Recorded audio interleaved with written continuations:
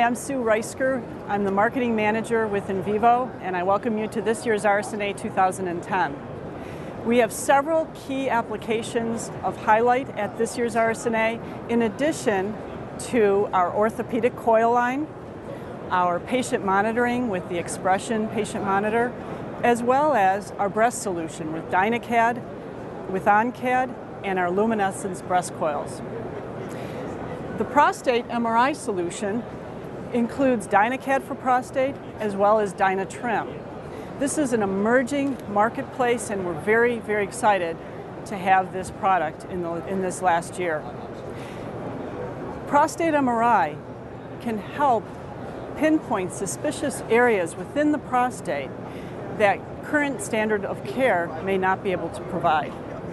Our prostate MRI solution includes DynaCAD for prostate as well as the DynaTrim biopsy solution.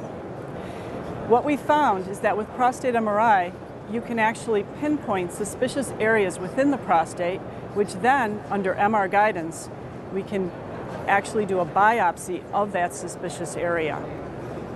And here's our product manager, Bernadette Greenwood, to show you some of the details. Prostate MRI, when inserted at the appropriate time of the diagnostic workup of patients with elevated or rising PSAs, can provide invaluable information to the urologist and the oncologist. Let me show you a case. Following diagnostic imaging, this patient came in for a transrectal interventional MR biopsy procedure. Following diagnostic imaging, we can correlate areas that are suspicious on T2-weighted imaging, diffusion-weighted imaging, and even spectroscopy. This allows for a personalized, targeted biopsy and can help the patient avoid the barbaric procedure of saturation biopsy or repeat truss biopsy. This patient presented with a PSA of 6.2, and he had already undergone one truss biopsy, which was negative. He had heard that technology existed to do both imaging with MRI and biopsy guidance with MRI through Invivo, and went to a facility where this technology is available. We were able to image in the sagittal plane and calibrate our hardware to our software to produce an image that demonstrates the trajectory that a biopsy gun might take if inserted after a certain type of target. Once our system is calibrated, we can image in the axial plane, we can localize the area that was detected on a diagnostic MR and relocalize it utilizing just a T2-weighted sequence and target specific areas for biopsy, minimizing the number of cores that are required and reducing the amount of trauma to the rectal wall.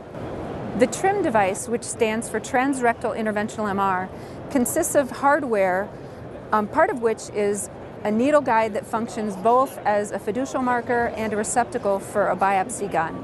This allows us to do MR-guided intervention for tailored results for each patient. It's minimally invasive, it's simple to use, and it's award-winning technology, the 2010 Gold winner of the Medical Design Excellence Awards. Our other key application that we're introducing at this year's RSNA 2010 is NeuroQuant.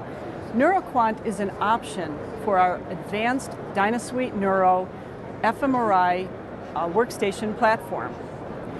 NeuroQuant provides volumetrics, which is a tool that can help assist a neurologist or a radiologist in the assessment of Alzheimer's and other dementia. NeuroQuant provides several report capabilities. In this case, this is an age-related atrophy report, which shows the volume of the left and right hippocampus, as well as the left and right inferior lateral ventricles. This is important in the assessment of Alzheimer's and other dementia. For more information, feel free to visit our website, www.invivocorp.com.